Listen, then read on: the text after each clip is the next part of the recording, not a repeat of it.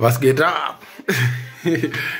So jana nimepost video nikamwambia nilipanga nyumba yangu 1200 nikaambiwa lazima ati pesa ni mingi sana. Bwana nisichukue mortgage in Germany, nikamwambia ni ngumu sana. So leo niko nauliza ni bango kuhusu mortgage. So nitaambia baadaye.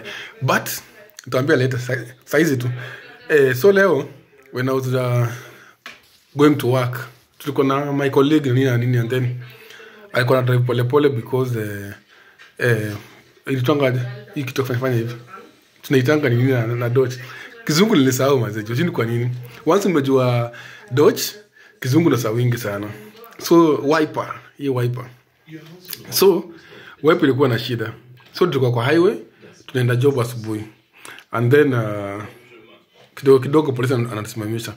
Anatuambia kuna mtu ameturipoti kwa barabara, tunaenda pole. Unajua highway ni ya 120. In Germany kwa highway umekewa like limits. Kuna 90, kuna 120, hivyo then hata unafika mahali unaambiwa you can fly venye unataka. As long as lane ya left iko free. Hiyo unachia watu waenda wazimu wale wanaendanga mbio kama risasi. So ameamka tu vizuri, tukaenda kwa barabara, tulikuwa wasi watatu kwa gari. And then hii gari ilikuwa imespoil, sijui gari kuna nini. And then akasema tu juu hatuwezi call in tuseme we are sick, we just go mos, but a person will be like putting kitamba like this juu ilikuwa inanyesha. So ana drive kidogo, tunaweka kitamba hivi inapita. Kumbe kuna mother fulani niwaambia Wajerumani wako na mdomo sana. Kwanza hawa shosho mmoja tu akatuona kwa barabara, akapigia polisi akamwambia kuna gari hapo inaendesha pole. Nimejua leo kumbe driving slow on the highway in Germany it's illegal. Nimejua leo mimi sikuwa najua kuhusu anything about driving on the highway in Germany. So hiyo tu ni kwa by the way. So in Germany you can really own a house. Mimi sikuwa najua. I don't know why sikuwa najua you can own a house, like you can get a mortgage. So my neighbor nyumba yake alinunua kitambo 1980s. Alinunua 89,000 euro. Ni same to house kama hii yetu. Neighbor yangu tu hapa ni stay hapa. So leo tu nilikuwa tunaongea naye after job. Akaniambia, nikamuuliza, na wewe rent yako ulipanga pesa ngapi huko? Juu mimi naona hii rent ni expensive sana. Akaniambia, mimi silipangi rent juu hii nyumba I bought in the 1980s with my wife. We bought 89,000 euro. But saizi akauza inaweza cost around 400,000 euro ama 350,000 euro. Huyo mzako na pesa. Mzako 87 years. Bibi yako 83. So they're just living there until wafike 90. And then anasema makosa alifanya. Now listen, when you come to Germany, when you are buying a house, usinunue uko chini.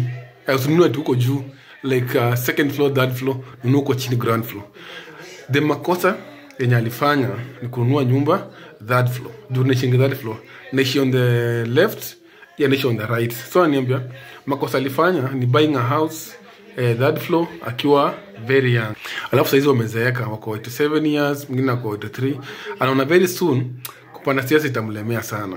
So ameniambia in the near future ni kama atahama ama aende kwa kuishi kwa home ya watu wazee.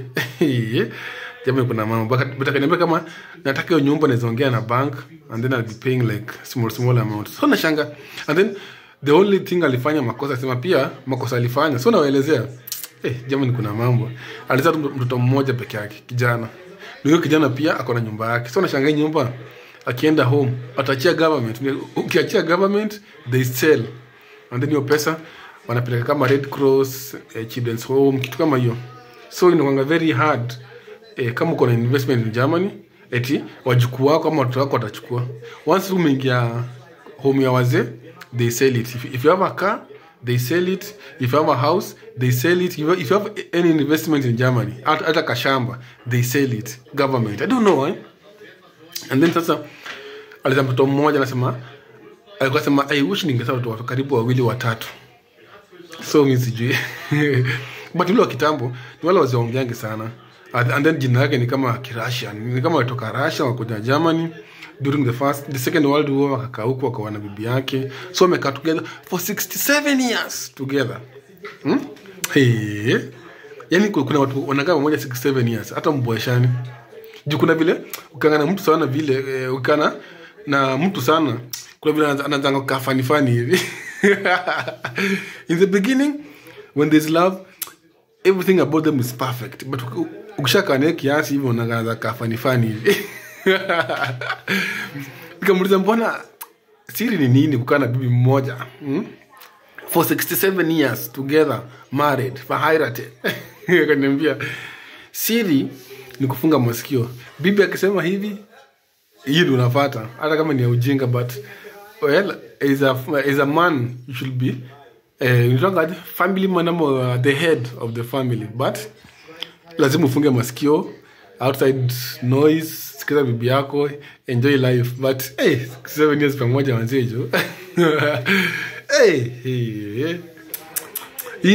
Hiyo forever manzeni mingi sasa. 7 years hiyo ni kama hata bro yako anaweza kufa, sister yako anaweza kufa, lakini mmekaa na bibi yako 6-7 years hamjakufa, mmezeka pamoja.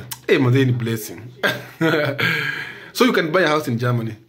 I made this video kuambia I've been wrong, I've been miss what? Kizungu nilipotea. Nimekuwa nikiwa advice wrongly. You can own a house in Germany, but now it was very expensive. In the 80s it was a little bit cheaper. In the 90s it was a little bit cheaper, but from 2010 hapo kupanda huku juu nyumba zimepanda. But you can use a bank to get credit, and then you pay the bank wanakunulia nyumba, and then after you pay the bank every month like 2,000 euro, like 3,000 euro, 1,000 euro, like that, and then mpaka umalize. Hiyo investment inaanga 30 years plus. So I can pay, nilipe nizeeke, niende rent ni kama pension, and then hata mtu yangu tena anachukua hiyo nyumba, analipa mpaka iishe hiyo pesa. So ni plan, ikuangi plan ya siku moja. Takes years before you get the house like ni yako, but apartment kuna apartment. Hasa imagine siku moja moto ianze, ukuwa naiba mjinga anzisha moto kwa chini, then building yote iungue. I think kuna insurance, I don't know. Nitamuuliza pia kama kuna insurance ya manyumba, but kwa very risky. Kama ni nyumba yangu tu like a place, niko peke yangu na compound yangu, backyard, naweza nunua. But here kununua apartment, kanti niletako shida. But you can actually own a house in Germany. So if you are Kenyan in Germany and you own a house, please contact me. Nitakufanyisha video tuongee kiasi, tuchape story venye msana za nunua nyumba. Sitaki wenye mliona wazungu, nataka Mkenya original mwenye ako nyumba Germany. You invite me and then nitakuja tufanye interview. So I'll see you in the next one. Subscribe.